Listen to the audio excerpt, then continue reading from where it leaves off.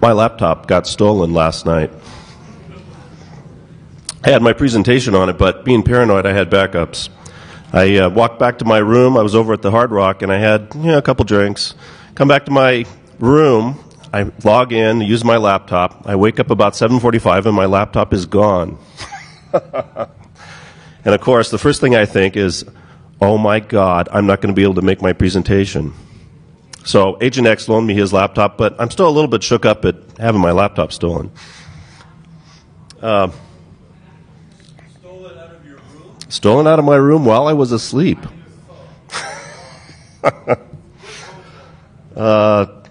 Terrible, terribles. Isn't that appropriate?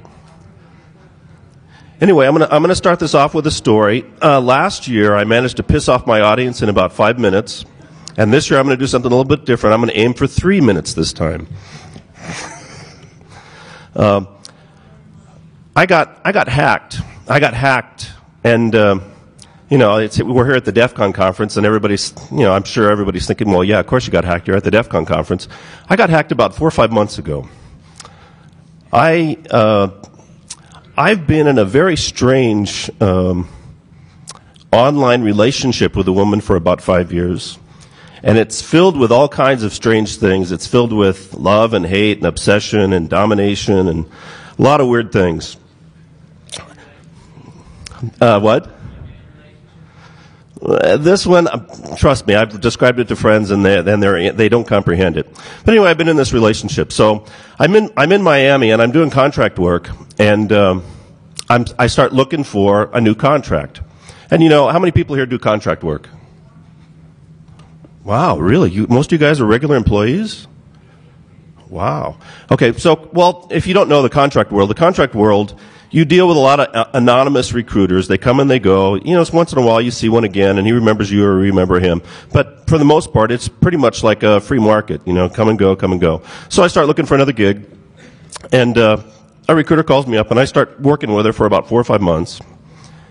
And she's helping me out more than recruiters normally do. She's giving me tips, telling me to do follow-up letters, change my resume, this and that. And it goes along for a few months. And then about 2 weeks ago, I get a phone call late at night.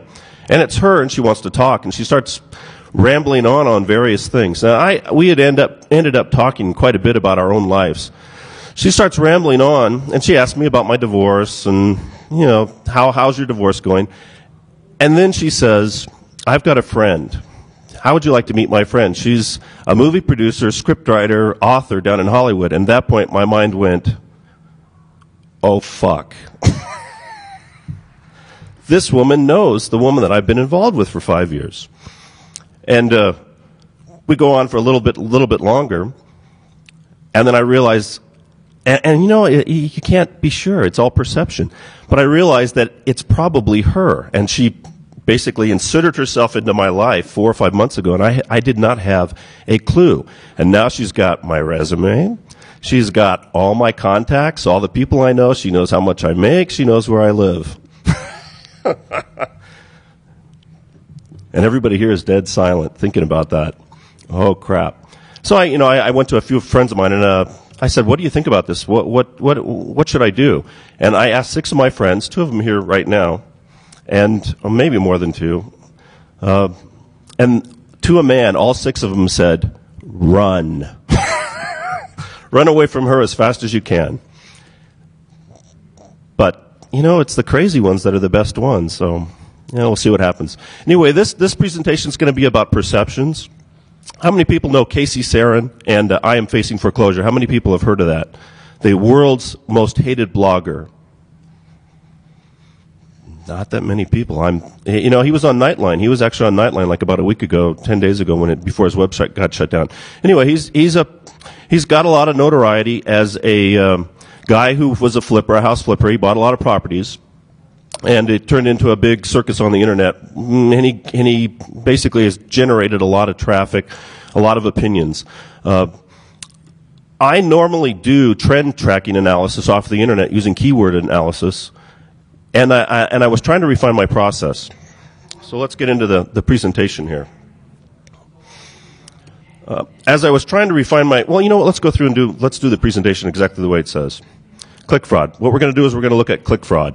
Advertising click fraud, a lot of people don't think it's a problem. I never even heard of it until about a year ago. I didn't really grasp the ramifications of it. And then I accidentally ran into it. How many people are familiar with how Google makes their money? Why Google is worth, $50 billion or whatever it is. Okay, they sell advertising, and the advertising is tied intimately to click-through. How many times something gets clicked? How many people have heard anything about botnets? Okay, botnets. What I'm doing is I'm laying the groundwork of all the different pieces that are going to come together here. A botnet is a set of zombie computers that have been conscripted by somebody that are being used for, spam, maybe to break into other systems. First thing we're going to do is we're going to talk about the S-curve. How many people know about the S-curve? The S-curve is how an idea propagates through a population. I start off with one person, the origin of an idea, and he talks to a couple people. Those two people may talk to 3 or 4 other people. So you get a progression, a wave of the meme spreading through society, and it tends to look like an exponential function. This is a physical model of how it works. One guy talks to a couple to 4. This is what it looks like as a curve, a mathematical curve. If you understand the S-curve, you can determine certain points about the exponential function and when it is increasing and when it's decreasing. If you understand this curve, you can make pretty good guesses about what's happening with technologies based solely on keyword searches across different sources. I've been using Deja News for a long time. Google kind of messed up Deja News a couple years ago, but this concept is fundamental. What you don't want to do is you don't want to get into a technology at the very beginning. It's very high risk. It has a very high chance of failure. You don't want to get into a technology at the end of its life because you're not going to make any money. You're going to put out a lot of effort, and you're not going to get very much back. What you want to do is you want to get a best entry point is sometime preceding the inflection point, but after there's enough foundation that you can be sure that it's going to last for a while. Okay, so that's the S-curve. That's what I use. That's basically what I have bound together with the original meme theory to be able to do determinations of certain things on the internet. Meme theory is the idea that ideas traverse through a population and that they take hold and that there's a certain evolutionary niche, evolutionary aspect to them. Like a tattoo. If you went back 30 years ago, that tattoo was a bad thing. Okay, but now, if you don't have a tattoo, you're an old guy. And one more definition, the idiosphere. What the idiosphere is, it's the sum of all thoughts that are in the population at any one time. It's all the ideas that are currently in circulation. What has happened over the last 15 years, which is unique and was not true before, is that the internet exposes a very large subsection of all these thoughts, and it's quantifiable, it's measurable. That hasn't been true before. So what I did was I took the original meme theory. The meme guys were very theoretical, and they did a lot of noun-based approach. They didn't have the same background that I have. I was originally did electronics. I dealt a lot with electron flow. I look a lot at network flows, things like that. So what I tried to do was bind the idea of memes to the idea of electron flow. And I created a little tool. There's several little tools out there right now that do the same thing. There's a lot of data analysis going on. You would be shocked at the kind of value that you can pull out of the internet just on keyword searches and applying certain operations to them. So anyway, I wrote this little tool, MemMiner. This is an idea right here of the S-curve. I used to write in Delphi. I got into Delphi at the beginning, before it peaked, and I got out of Delphi once I saw that it had ramped up and it was ready to fall apart. And I got into Java because the Java meme was ramping up. So over the last 10 years, I've made a lot of my career decisions based on data analysis of what's happening in technical trends based on keyword searches. I used to use Monster. I used to use Dice.com. Here's an example of the power. Everybody talks about the Easter Bunny at Easter. I mean, it's pretty obvious, right? But once you see it on a graph, you think, wow, there's a lot of things going on here that I could probably pull out data on. Now the idiosphere, the thought of all thoughts that are in circulation right now, is subject to things just like a network. It's subject to quality of service. It's subject to bandwidth. It's subject to latency. So if you know those things, you can look for a switch. On 911, what happened, if you look at this graph right here, there's a certain amount of the time that we spend thinking about sex, right? And it's fairly constant. You can see from the graph there, although lately it's been getting really high. When 911 hit, everybody quit thinking about sex and started thinking about terrorism. See that switch? That is quality of service. That's a network with quality of service kicking in. But anyway, memes tend to propagate as an S-curve. That it's very generalized. It's not. Once you work with it for a while, you realize that it's really flaky. But it gives you kind of something to go by. An assumption is that as memes propagate through the internet, they will be bound to some sites more than they are to other sites, but there will be a general progression, a general measurement that you can make between sites to get an idea if there really is a true trend going on. I used to use Deja News because it's a very big set. It's millions of people, it's hundreds of, well, probably thousands of news groups, so it's a very good sample set that eliminates a lot of skews. But it doesn't give me true values for certain things. So what I did was I tried to refine the model. I tried to look at multiple sites and then measure that memes are propagating across them. I looked at Deja News. I defined things as a communication site, a primary site. That would be like email. That would be MySpace, blogs, anything where primary source where ideas are happening. Secondary source would be a measurement venue like Alexa or network, I can't remember now, Alexa. Somebody that's measuring other sites would tend to see some of those trends also. And then the third thing I wanted to look at was reference sites like Google, which do search engines, which also do searches of blogs and record information. So I should be able to see a trend occurring in all three of those venues if it's a true trend. So I started applying this model. I looked at MySpace meme. MySpace meme peaked out at rate of change, not in total growth, but in rate of change. It peaked out in 2006. I applied my model to it, and I found out that Deja News showed a peak in January, Alexa shows a traffic peak in March, and Google shows a peak in July. So here's my tool. The rate of change is going way too high to be sustainable. Here's the inflection point for Alexa. Here's the inflection point for MySpace on Google Trends tool. So my tool works. Wow, I've done something. I've refined the tool and it works. So then I started applying it to other sites to get a little bit more proof behind it, to get the better validation. This is what's really going on. The communication venue is the primary source. The measurement venue has a latency to it, and the reference venue has a little bit more latency to that. And the values here are relative. So I decided to test a new site that I had come across, IamFacingForeclosure.com. And it was growing really fast. It was a very rapid growth. And I didn't see the same kind of pattern. It didn't match my tool set. I got nothing in my tool. Deja News doesn't know anything about Casey. Doesn't know anything about I Am Facing Foreclosure. Google Trends doesn't know anything about Casey or I Am Facing Foreclosure. So now I got a quandary. I have huge traffic, more than any of the other sites I'm testing, but it's not showing up in two of my venues. So now there's something wrong with my model. So I started thinking about, how else can I test this?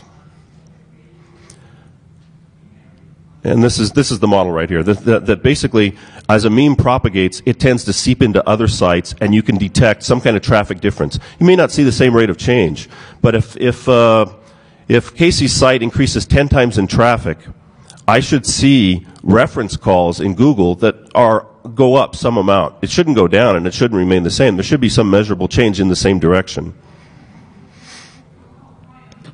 So here's I Am Facing Foreclosure. As their traffic goes up, I should be able, what I did was I bound my site to Casey's site.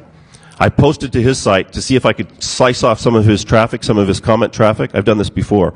And I got nothing. I didn't get any kind of measurement at all. So then I started looking at another way I could do this. I did what I call a secondary binding. I bound my site to keywords that Casey's site is also bound to, so that on the search results for Google, I would be in the same top 10 list as Casey. So now if Casey's traffic to Google increases. You know, if the queries to Google increase 10 times and I'm on the top 10 of the page, I should see some kind of increase on my site, right? That all makes sense, doesn't it? Does it not make sense?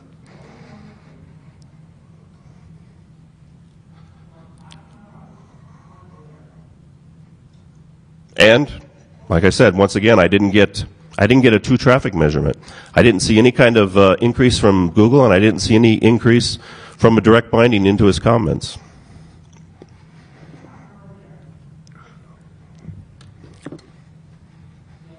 So now I'm wondering what's going on.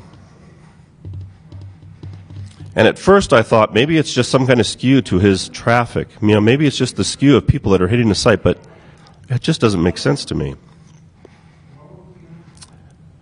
I posted to Casey's site that the anomalous traffic was very odd. I posted that on his site. And about 2 days later, all of a sudden I get a flood of traffic, very strange traffic, and this is what I'm going to show you right now, is what came into my site after I had posted comments about how anomalous his site was. I've got one IP here, which is mimicking 6 different machines, at the very least, simultaneously. I know my traffic. I don't get traffic like this. It would be possible to have 6 different operating systems off of a big corporation that was hitting my site, but I don't get traffic like this. The sizing of the pages that are being hit is too similar. See how it's working within a range? 39, 37, 35, 39, 37, 38, 36. Look at how the page hits are identical. And look at how fast the traffic's coming in. I mean, I got like 10 times my normal traffic in the space of about an hour. This is artificial traffic. This is being generated. That I'm sure of. See how rhythmic it is? And there's no entry point. It's not somebody that's reading my site. They're going right to a link. They're going right to a link, and they're going to old links. They're not going to new links. I know my traffic. 90% of my traffic is things that I post new. People rarely go back and look up something. And when they do go back and look up, they're a minority. They are not the majority of my traffic. They're not 90% of my traffic. So all these things came together, and I started thinking about this, and I realized this is artificial traffic. I'm not the smartest guy in the world. And I got a little bit out of my range here. So this is where I tried to induce a secondary seepage. I basically bound my site to the Google search results that Casey was getting, so I could test and see. And now I'm getting a slice of traffic directly from IM facing foreclosure and from Google search results, and I still am not getting the traffic that I should see. Now, if anybody knows about Casey, they know that he got kicked off of, about a month after I realized all this, he got kicked off of Google for click fraud. And he got thrown off Yahoo for click fraud. I cannot prove that Casey was involved in click fraud, but I can show a strong association to him.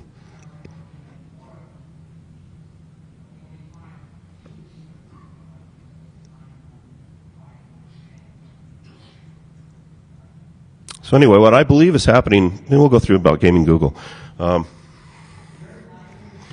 This is what the bad guys are doing. They're using a botnet to control a bunch of bots, and they're generating artificial traffic against Google in order to boost clicks so that people make advertising money. And Google published a paper earlier this year that went into detail about a thing that they called Clickbot Network A, and it goes into much greater detail than this, of exactly how they're exacting the money and how the fraud is going on. Google claims that the fraud is about 1 or 2%.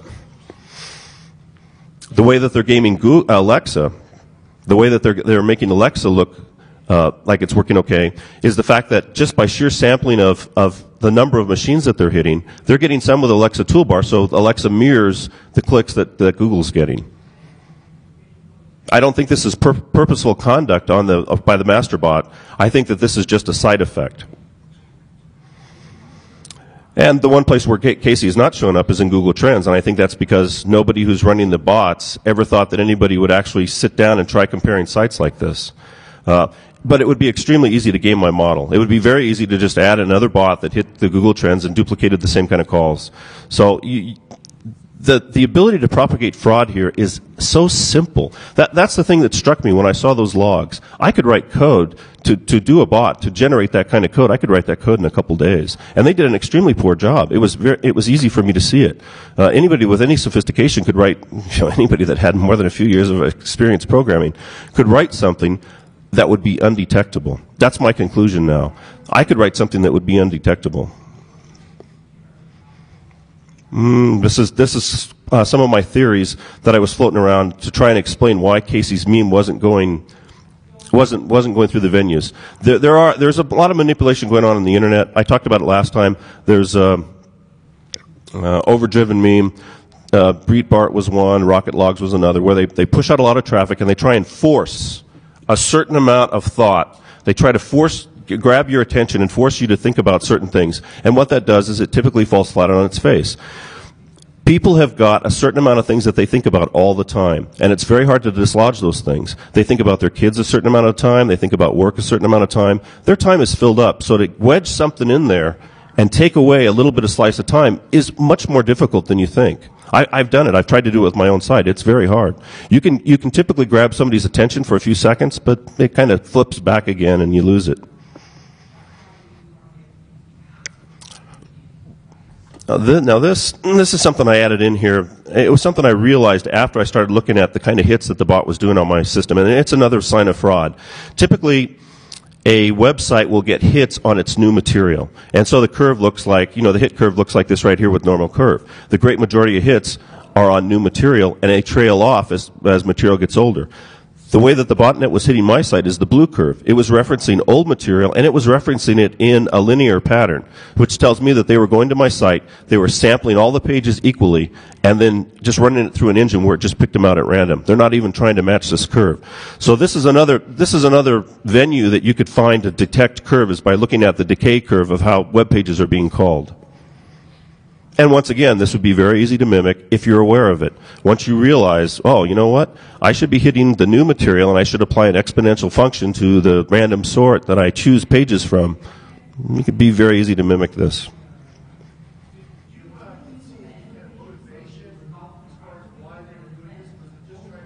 Money. It's all about money.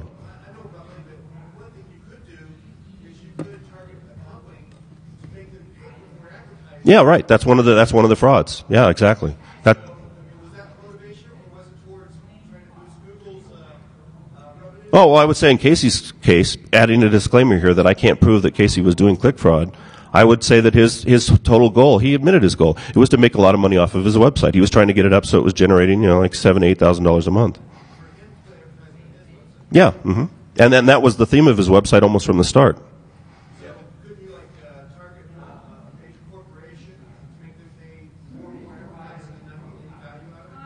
Yeah, that's been done. Actually, that's an actionable case. There was a lawsuit last year on that. Now, actually, conducting click fraud directly, I'm not sure what the legality of it would be from Google's standpoint. I'm a little bit surprised. I expected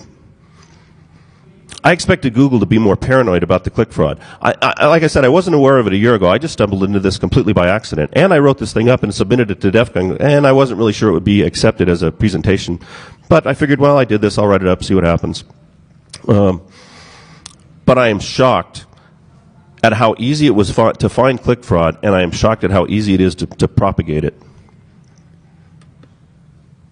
I realized, looking at the logs there and what they're doing, TCP/IP and the web were never designed to assign a unique identifier to a person. They were never designed to enforce identity. And what Google has done is they have bound their advertising model to what I believe is a fairly flawed model. But it hasn't shown up yet in their stock. It hasn't shown up anywhere. What we really need to be able to detect if there's a bot behind a click, I sat there and I thought about it for several days, several weeks. How can I identify a person? How can I know that there's a person behind this system? How can I know that my advertising is truly giving me money? How can I know that I'm doing advertising and it's being effective? And the more I thought about it, the more I realized there's virtually nothing that I can't duplicate programmatically. The only thing I can't duplicate programmatically is an actual sale. So my my theory, and I'm not I'm not an expert on this, but I don't see how the advertising model that Google's following can't eventually be tied back directly to sales. I think eventually there's going to have to be a direct connection back to real sales, and they're going to have to abandon the by-click model. It hasn't happened yet. I'm sure Google would deny it or not want to talk about it, but it's just too easy to mimic this stuff. And so click fraud's more pervasive than it's been reported. I was able to detect it with by accident just by looking at the traffic across sites and comparing it. But I think botnets are much more serious than anybody's been led to believe. I didn't hear about botnets until about 2 years ago, and I didn't pay a lot of attention to them until I got involved with this. And then when I'm getting traffic from a botnet, I'm thinking, wow, that's like a couple hundred lines of code. And I do think Google will have to address this eventually.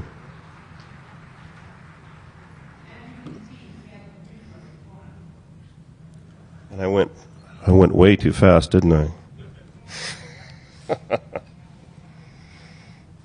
what you're saying is reasonable about that site because you had a bankrupt moron renting dedicated servers to host a personal blog.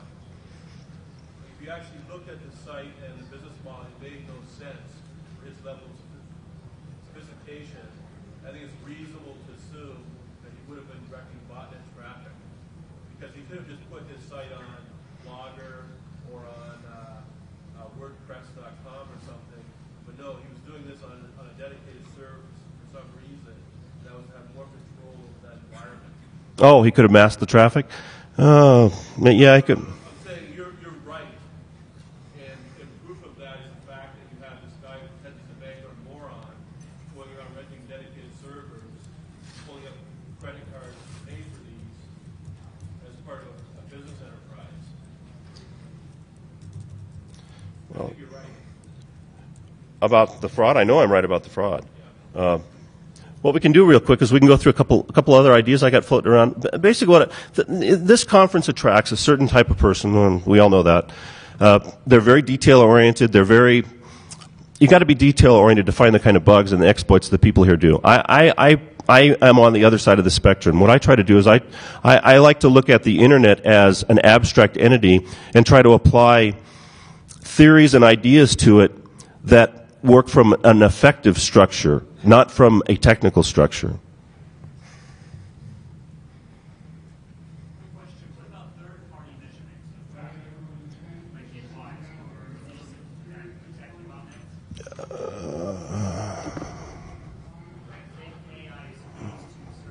Yeah, right.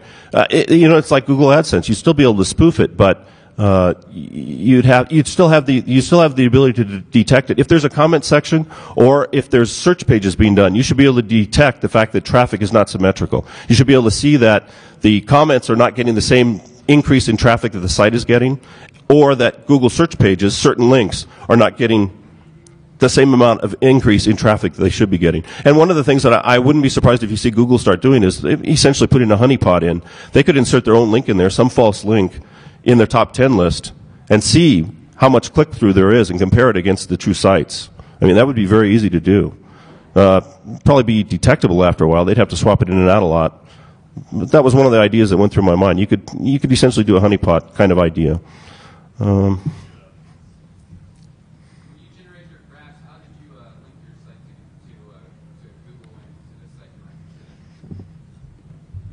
That's for next year. There's a lot of things you can do to manipulate Google. And I probably shouldn't say that because I haven't done it.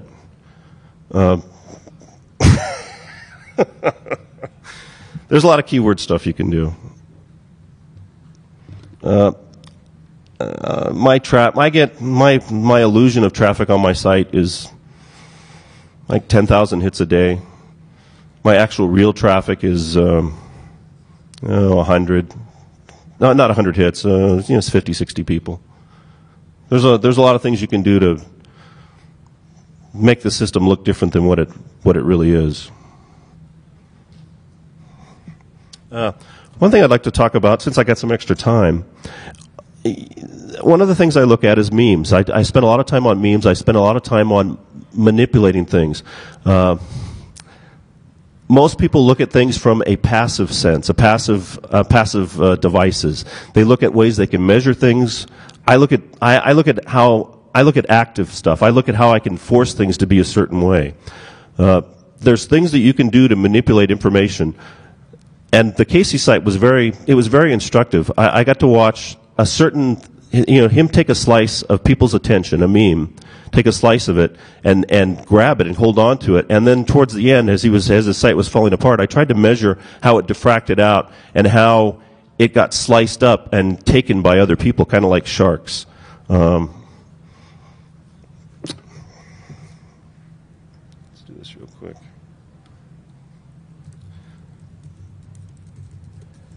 And this is all very flaky theory. One of the nice things about DEF CON is they let somebody like me talk. Because a lot of this stuff it's all empirical based.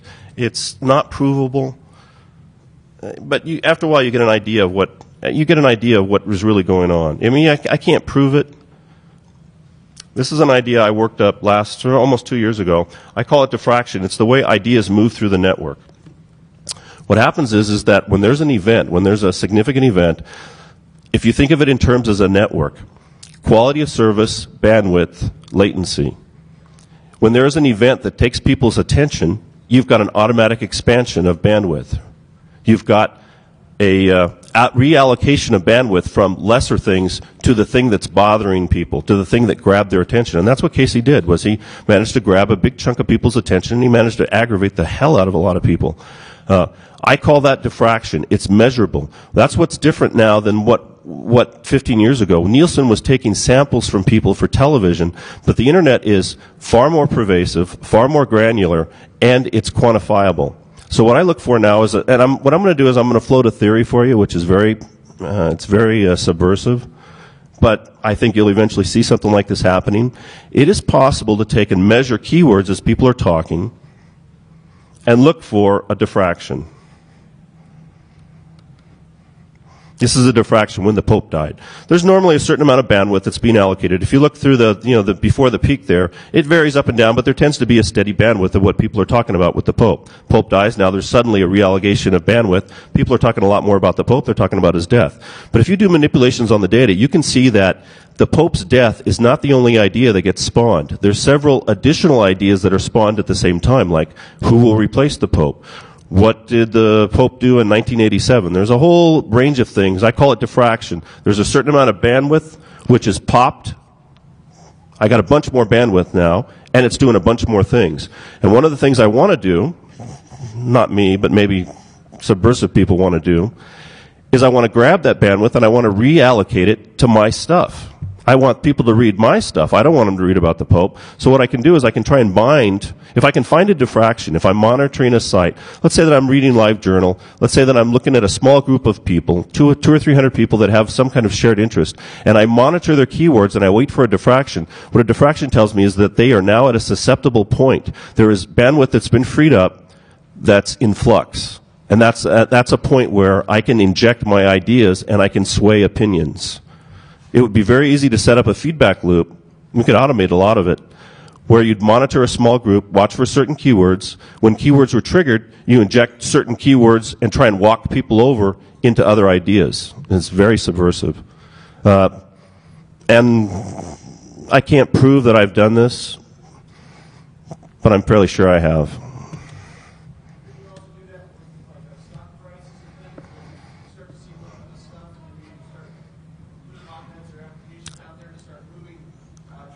I wouldn't have thought of using it for stock prices, but you see, you can't be direct. You can't.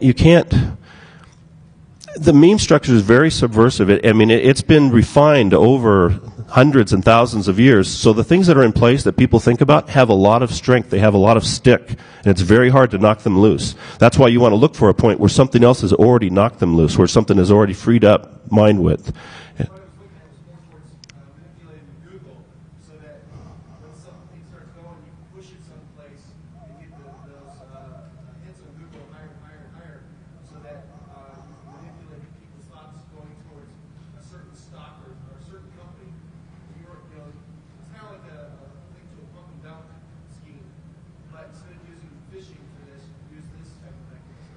Yeah, that's probably being done. There's a lot of things going on the internet that I don't think people are aware of, like the Breitbart meme. There's definitely companies out there.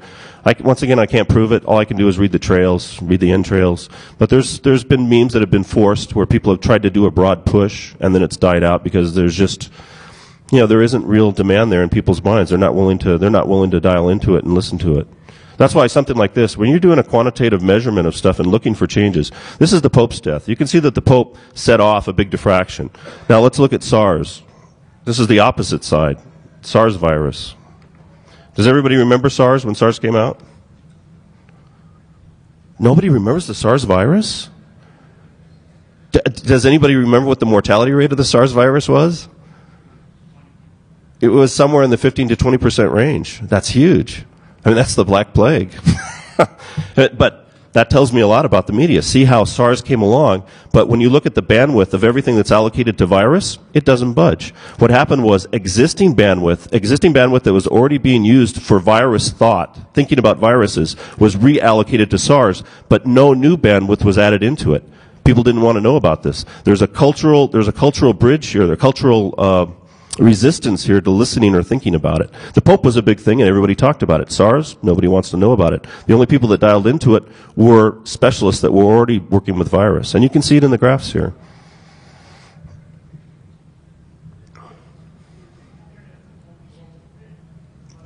What?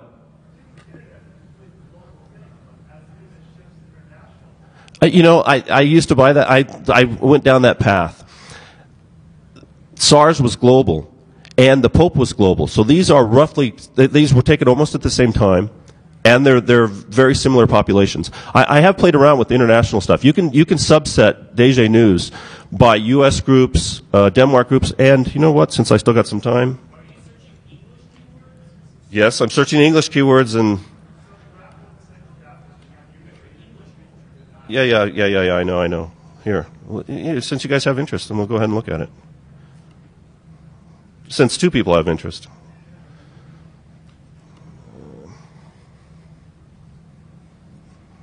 This is DG News. This is the Iraqi war subsetted by country. You can fingerprint culture. This is Western culture. This is England, Australia, Canada. This is how the Iraqi war has been talked about. This is frequency count. And if you could look at it, see how very similar it is? Right? That's Anglo culture. Now let's look at a different culture. Let's look at the exact same keywords. And the population sizes are very similar. That was one of the things I took a look at. See how much different this is? The things that concern England are not the things that concern France or Italy. They're different things, and they react differently to it, and you can detect it. This one's not quite as good of an example. Let's look at the Japanese. The Japanese couldn't care less about the Iraqi war.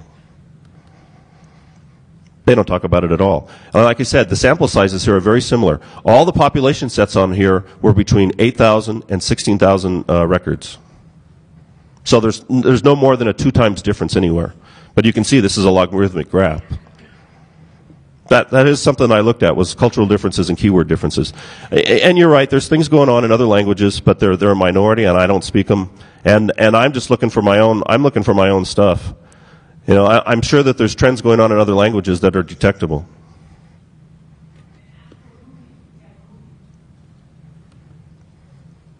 Can you talk a little bit more about the trade of money, the spot bets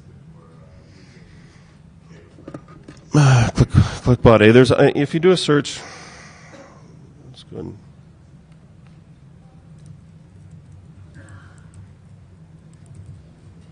And I gotta say again, thanks Agent X for bailing me out, and thank you DEF CON for giving me a chance to come here and do something. This fascinates me. I have been dealing with the data graphs like this for 13 or 14 years, but it's only been the last 3 or 4 years that I've got a lot more quantitative about it. And when I saw the kind of information you can pull out, it's stunning. There are patterns. Click bot A. Google put a paper out on click.a. That's it right there. So that's what you look for, clickbot.a.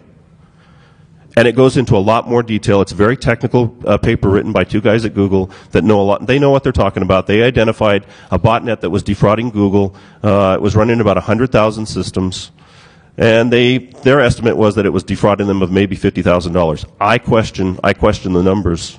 I think the fraud was probably, and they didn't give a time frame on that. They said $50,000 per some period, but they didn't specify the period. So it could be $50,000 a week, it could be $50,000 a month.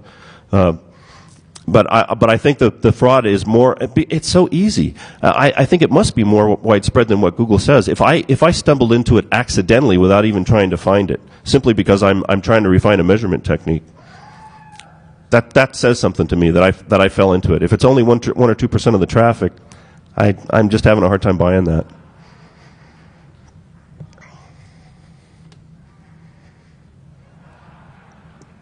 Any other questions? Sure. Oh, okay. Well, in that case, I'm done.